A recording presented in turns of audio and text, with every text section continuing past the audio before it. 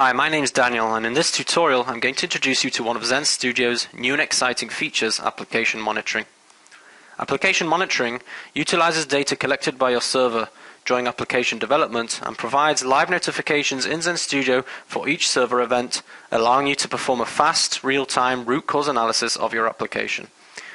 An event is a collection of runtime related information collected by Zend server. This information is collected when an event is triggered according to the Zend Server Monitor component's rule settings.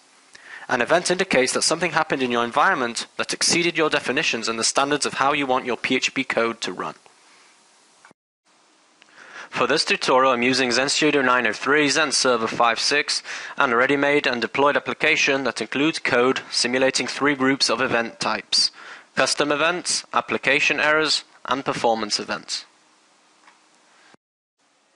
For starters, let's begin with a custom event. This unique event rule is used to initiate events from a PHP script.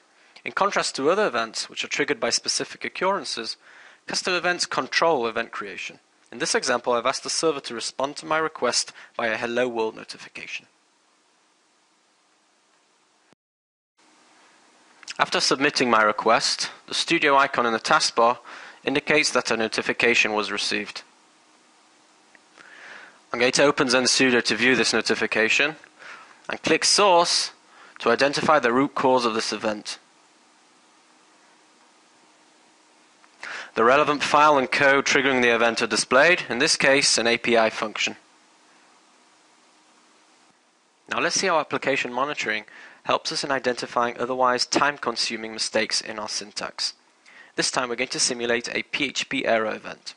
This event is triggered by syntax or parse errors or uncaught exceptions. Again, I'm going to submit my request.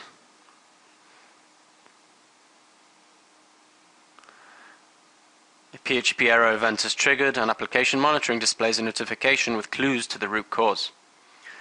Clicking Source opens and displays the relevant file and code. And as the notification pointed out, the cause of this event is an impossible division in the syntax. In our last example, we're going to simulate a fatal PHP error event.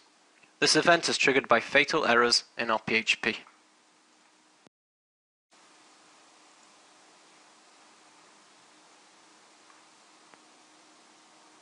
In this case, the server is failing to reply to our request because of a call to an unidentified function. Let's have a closer look.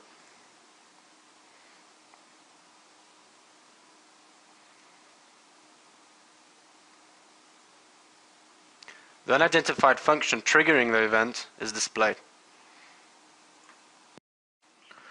To configure application monitoring, select the project in the PHP Explorer and go to the relevant project properties dialog. In this dialog, I can either enable or disable the feature. I can select the severity level for events warranting notification. I can also set a time limit for the appearance of the notifications.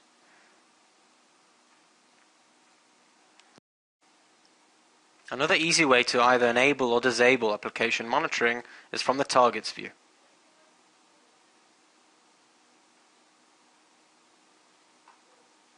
Just expand the target, right-click the application, and select your choice. In this case, disable application monitoring.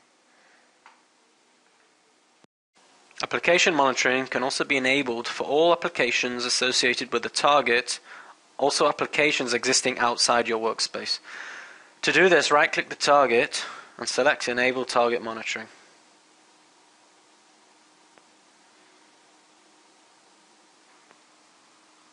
Thanks for taking the time to view this tutorial. For more information on working with application monitoring and additional new features available with Zend Studio 903, please refer to Zend's online product documentation at zend.com.